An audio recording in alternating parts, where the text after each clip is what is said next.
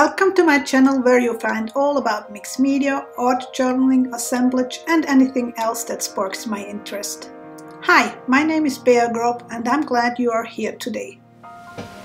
Hey all, welcome to our next project for our altered book. Did you keep your leftover pages? We're gonna need it again. And we're also gonna need some gesso. I want to tone it down a little bit, but I don't want it completely cover up the text, so I use a wet wipe so that I get only a light layer of gesso onto my page. And I'm not overly concerned about perfection.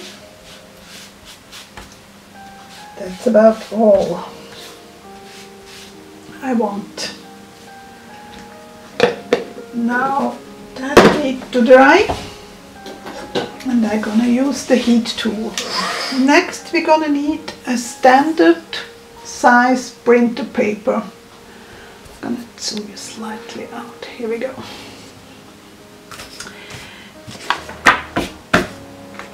Because I wanna print on that.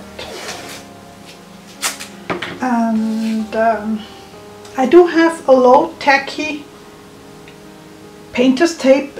This is one from Tisa. It's for delicate surface because when I want to print on this book page I need to be able to remove the tape later. I place it somewhat in the middle and make sure that I don't have any bulk going on, so that I have it straight with no air in between, because we have to run it to the printer. And you have to run it to a laser printer. I'm gonna go up to my laser printer and I will be back. So that's what it looks like now. Now I'm gonna remove the tape. And on the side here I have the foil here. Yeah, how we're gonna foil it. And on the side here I have my little laminator thingy. It's just an ordinary laminator, nothing special.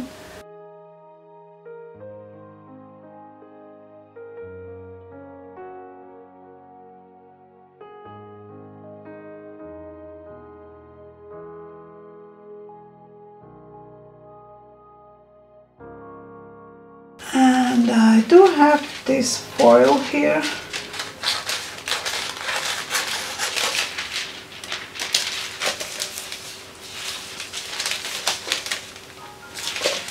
Again, exact measurement.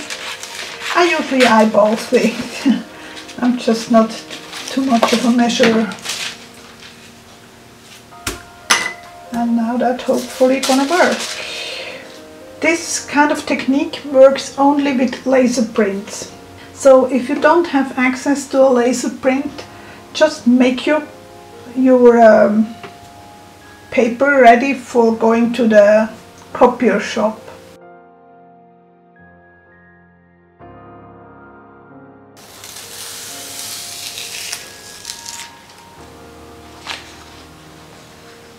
So that's what we get. Kind of liking it, and I think I'm gonna go in with a little bit of those water-soluble markers, just to add a little bit of something. And I have a non-stick surface, so I only want a light application, so I won't paint it directly. Maybe I'm gonna. Yes, I'm gonna. You have to test it. I want that a little bit more wingy like. This is a sketch I made myself quite a while ago, and just so that you also can have it, I'm gonna put it up again on in my free member area. so you can download it. It is a PDF file, and you have to adapt the size to what you need. And I actually think I'm gonna go with some gesso in some areas to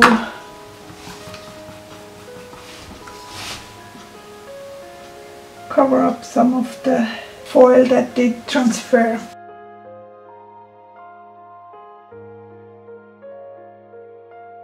The good thing, the gesso doesn't stick to the foil, so I did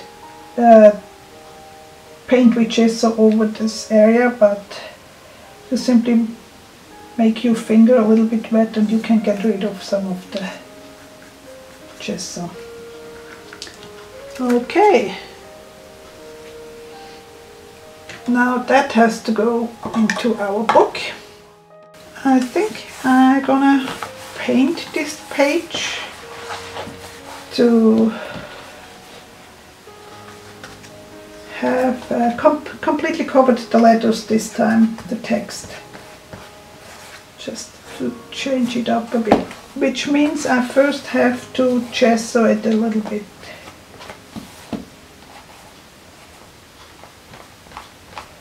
Just making sure that those flaps are down. And I don't care if the gel is dry or not. I don't think it makes a difference.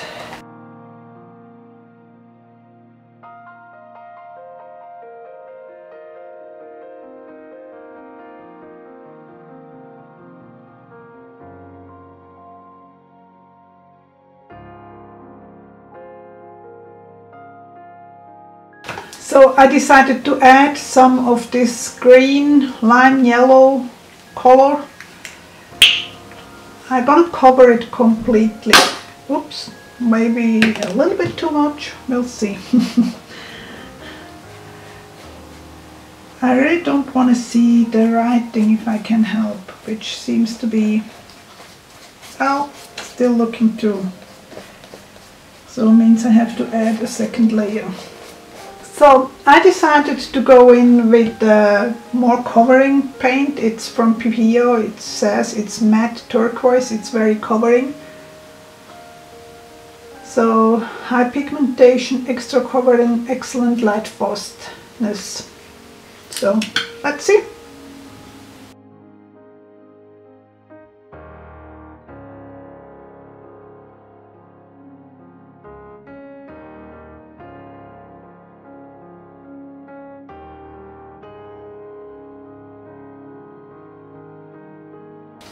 I do add a little bit of structure by flipping and turning my foam brush a bit,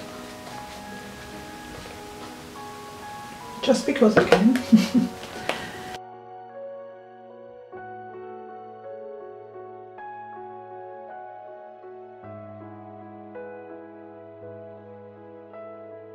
So my page is dry. Now I have to decide how I want to use it, and I think I'm gonna tear around the Dragonfly. I just think it would be nicer.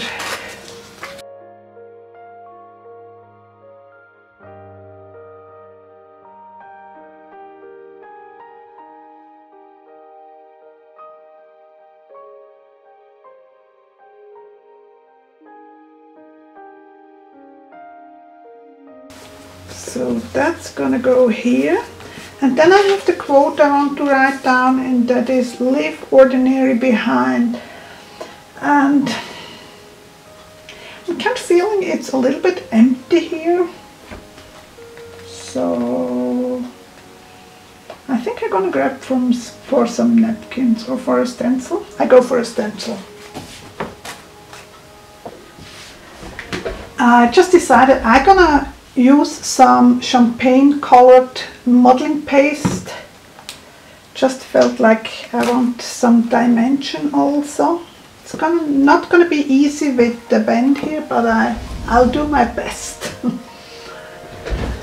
Now I'm gonna use a spatula, and I make sure that I don't have any modeling paste down below here because I want to write with my Pitt pen, and that's kind of hard over modeling paste. And I'm not going for perfection again, I rarely do. I want more a grungy, vintage, beaten up, used look.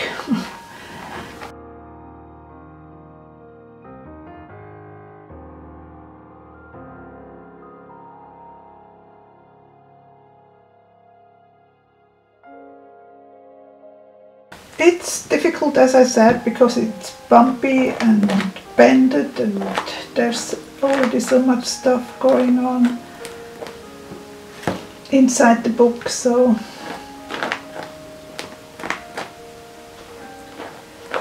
but again, I'm not gonna fill up every bit of pieces of this stencil, just part of it.